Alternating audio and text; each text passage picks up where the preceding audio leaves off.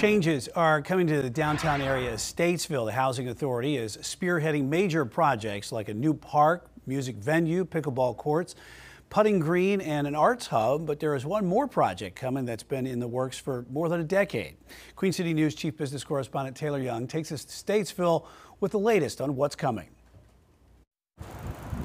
On the outside, downtown Statesville has all the signs of a welcoming town. But there is one sign that makes it clear. Being a skater in Statesville's kind of sucked for the most of my life. Not everyone has a place. So it's pretty much trying to skate, not get caught.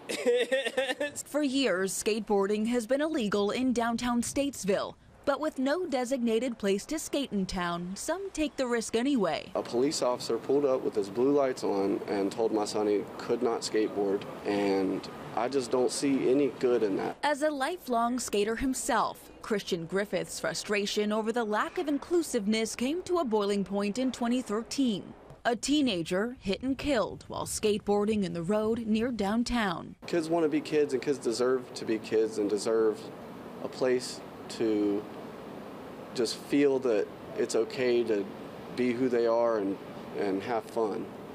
And that's what this whole project is about. It's about the kids and the community and making positive change. For the past 11 years, Griffith has endlessly pushed for the town of Statesville to build its very own skate park. Now it's finally happening. We're real excited, and it's definitely happened. Like, the ball's rolling. The city of Statesville's on our side with it now. Like, that's the dream come true right there. This decrepit brick building owned by the Statesville Housing Authority has been decaying and vacant for years. But with a little work, concrete layout, and some art, it will become the town's first skate park since the 70s. Words can't explain it. It's unreal. I will say that. It's unreal.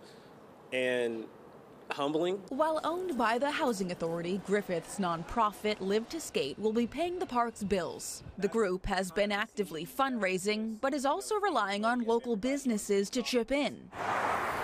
Galaxy Arcade is one of several businesses to donate money in exchange for advertisement space on the park's exterior. When he asked me to be part of this, there was no way I could say, yes to it, because it's just an amazing opportunity. A generation of skateboarders who haven't felt welcomed, now creating a space that's welcoming to all. Having a skate park is something that has been needed for a very long time.